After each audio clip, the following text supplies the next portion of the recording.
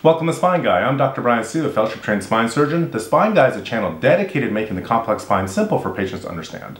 Today we'll be talking about cervical facet fracture and dislocations, one of the most common injuries to the neck and often what people refer to when they say that there's a broken neck. So first let's start with the anatomy. The cervical spine is of course the neck. So this is the front of the neck, this is the back of the neck, and there's the back of the skull. In the front of the neck there are bones, and these are called the vertebral bodies. These bones are separated by discs. And in the back of the neck, there are these bones called the lateral masses. And these lateral masses are covered by cartilage above and below, and that's called the facet. Now that facet is part of the facet joint. The facet joint is a real joint. It has cartilage, it has a joint capsule, and there's also synovial fluid, so that when you move your neck forward and backwards, these facet joints glide and move perfectly. Here's a normal X-ray and CT showing the cervical facets. So here you'll see the facets in the back of the neck on the X-ray. This is a direct side view, CT view, also showing the bones. You'll see that the bones are all lined up, one in front of another perfectly. This is of course a normal looking CT.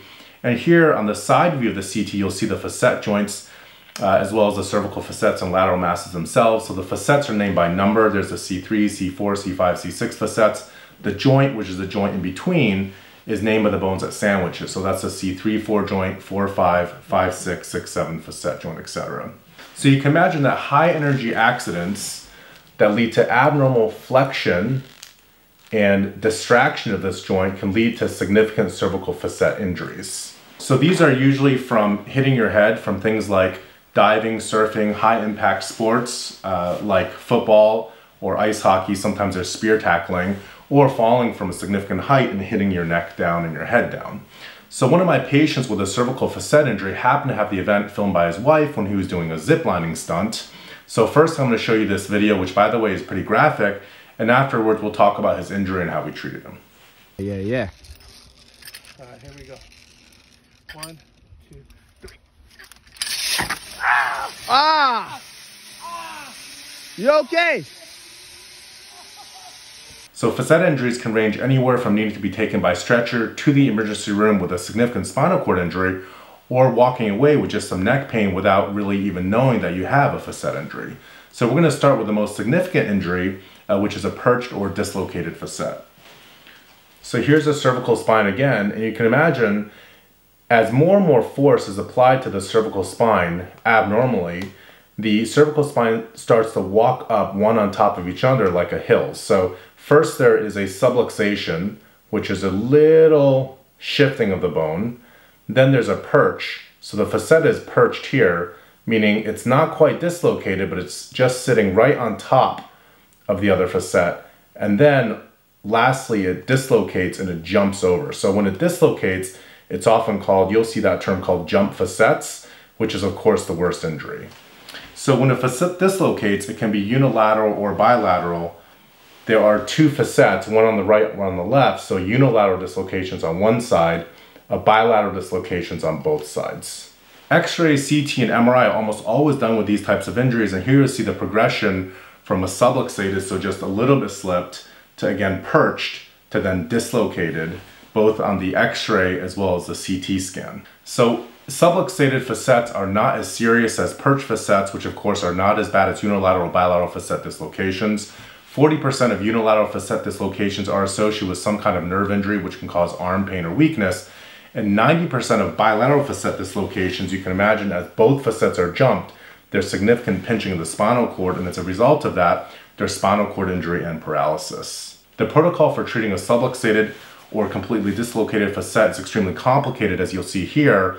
This is a protocol that I helped develop in a recent publication, but at the end of the day, almost all these injuries end up in the operating room needing plates, rods, screws, cages to stabilize the spine and make the spinal cord safe. Here's a patient with a bilateral facet fracture dislocation who had a spinal cord injury. Here you'll see on CT that one bone is completely translated on top of another, and on the CT scan of the facets, you can see that one facet is in fact, again, completely jumped one on top of another.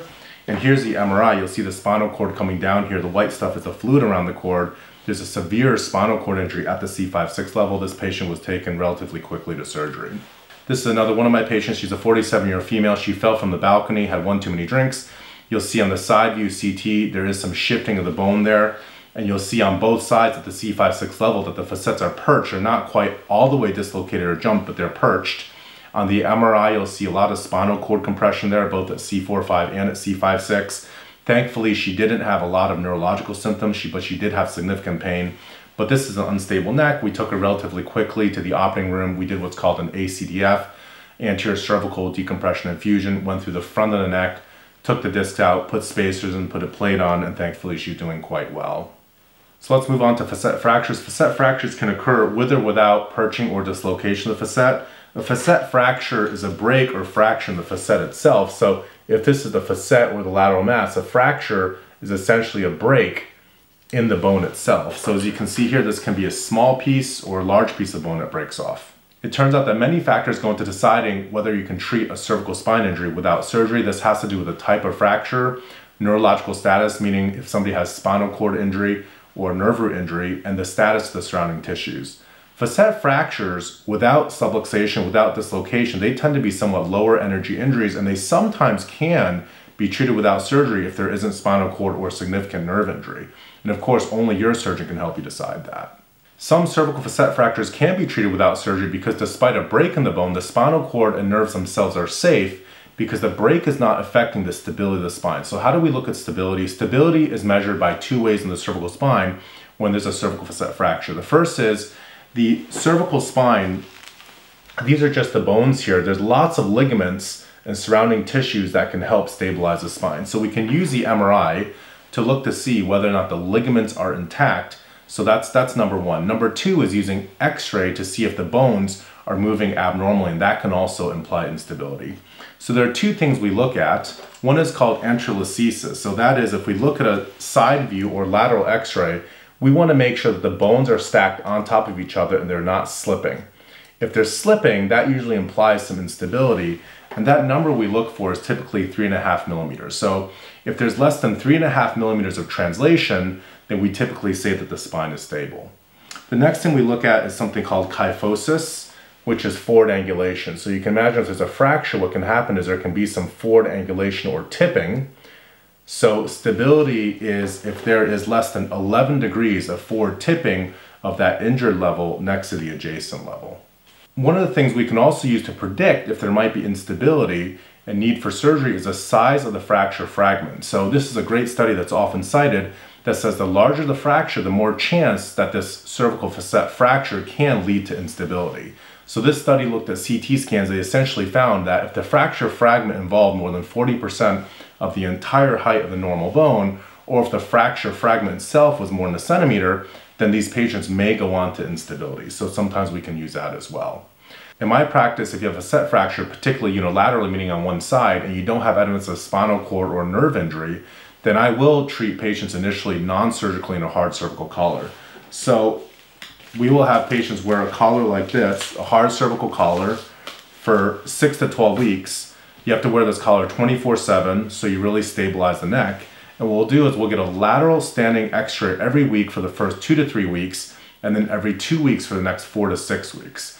The reason we do this is we want to make sure that over time, as your body heals that facet fracture, that the spine does not become progressively unstable, doesn't fall into anterolacesis, angulation, or kyphosis. The studies show that if you are going to fail non-surgical treatment, these failures happen in the first 10 to 12 weeks. Also, the reason I like to trial non-surgical treatment first if you have a stable spine is because even if your spine becomes unstable, it usually doesn't do so completely overnight. These are usually gradual degrees of instability without catastrophic failures. So let's go back to my patient with a ziplining injury. When I looked at that video, I thought that for sure he was going to have a dislocated neck, but thank goodness he did not. He had neck pain, some right-sided arm pain. You can see the MRI here shows that the spinal cord is safe. There's no spinal cord compression. Here's a lateral standing X-ray. This was in fact a few weeks after his injury. You'll see that he really does not have significant kyphosis. He has a slight bit of anterolacesis or translation, but not too bad. Here's a CT that shows he has a right-sided C7 facet fracture. It was unilateral, only on the right side.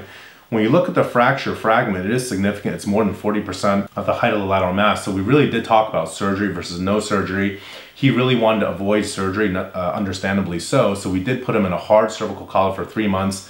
We got these serial x-rays to make sure that he didn't become progressively unstable. So here you see a CT scan, which is 6 months out from the injury. You'll see that the facet has totally healed. So ultimately his neck pain got better, his arm pain got better, and he is a happy camper. And I did let him return to his normal activities after 6 months. So now you get a chance to hear directly from him at the 6-month follow-up and how he is never going to do stupid things off a zip line again. Okay, here we go. This is Jason. He had that horrible injury with a neck fracture and horrible neck pain at first and some arm pain. So tell us about your symptoms initially. Initially, numbness and pain throughout my hand, mostly in the 3 lower fingers.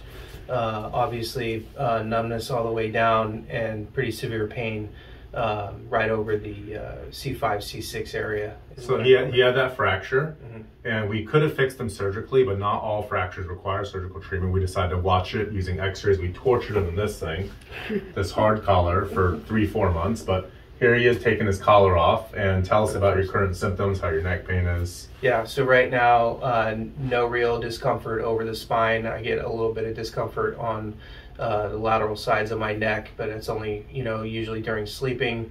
Obviously, when I'm standing up too much, I get some back pain. So I just sit down, relax, and that kind of thing. So we're gonna start physical therapy, gentle strengthening of the neck, and I think you're gonna be okay. Now tell me, what were you thinking doing the flip and the zip line? I was thinking I have no fear because of my job. I had forgotten that I was almost 50 years old. He's a paramedic. Yeah, which is the stink of the whole thing, because I knew right away what I had done, or at least the area, what I had done to myself. So I was looking to have a great time with my wife after our kids had left the house or getting ready to leave the house and we were going to be free. This was our first vacation. This happened in less than 24 hours. Our first trip out. Where were you? We were in Tennessee. Tennessee. Yeah. Well, look, I think you're going to be okay. Just no more diving off zip lines, but you can still go zip lining. That is correct. All right, buddy. So no surgery for you. That's awesome. All right, man. Thank you. Okay. All right. So thanks for watching. Hopefully you learned something about cervical facet fractures and dislocations and their treatment. Don't forget to click the like and subscribe button.